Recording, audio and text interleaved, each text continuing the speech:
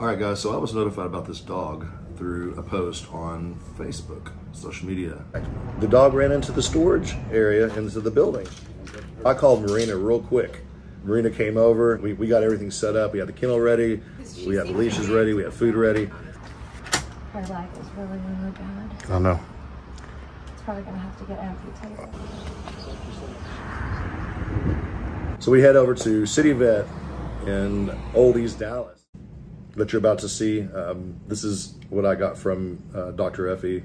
Whether she loses that leg or not, she's gonna live and have another chance in life with a loving, caring family. She looks so beautiful. Oh, wow. You can just see like there's, you know, just barely a few areas that are just kind of green. It's almost there. We did another one of the phototherapy treatments 2 days ago, and so I think that that'll be good just to kind of get a little bit more of that epithelialization to occur. But she did awesome. She's a very Who sweet are girl. you? You remember me chasing you? Oh my goodness. She's going in a board and train today. Oh my gosh, cool. Nice. All dogs unleashed.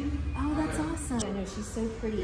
And those muscles, she has a vertical leap like you will not believe. She can jump so high. We can see her in the run. She looks like she's on a trampoline sometimes. Like when she gets excited, she looks like she's on a trampoline. Wow. She's super, super strong. I mean, she's super strong. Well, then this will be, the board and train will be really good for her. It'll be good for her, yeah. She's gonna get a rundown with the dogs now. Well, she looks amazing. Really hot too. That's what I hear. I hear she can fly. All right, guys. So we are in the car. I was gonna put her in the crate, but look at her. Sweet pie, sweet pie. Come here. Want a treat? Want a treat? Here. Oh, girl. Oh, you're a good girl.